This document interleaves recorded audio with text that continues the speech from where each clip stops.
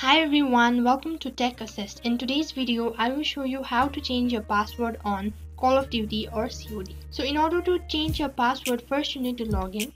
Now go to your web browser and on top there's a search bar, type www.callofduty.com. So now you land on a profile page. As you can see, I'm already logged in. Go to the upward right hand side and on top you can see your username. So tap on it.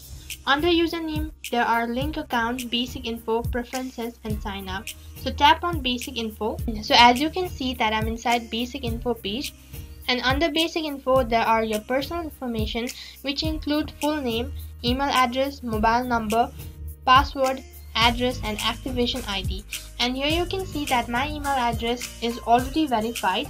So in order to change your password, first you need to verify your email. Now go to the password and on the corner there is an edit option, tap on it. So in order to make a change in your account, so they'll be sending you a verification code. So as you can see that my verification code is here, so copy it and now enter the verification code and tap on submit. Now you land on account linking, so just skip this part and now go to the left hand side, tap on basic info. Now again there is an personal information, so just tap on password and on the corner there is an edit, tap on it. Here you can see there is an password requirement. So in order to create a new password you need to follow these steps or guidelines. So enter your password now. Now retype your password again.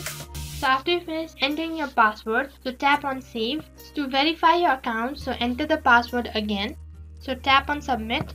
So now as you can see that password is changed, and this is how you can change your password on COD or Call of Duty account. So that's all for today's video, and I hope the video was helpful, and make sure to like, share and subscribe, and don't forget to hit the bell icon so that you can never miss an update. And thank you for watching.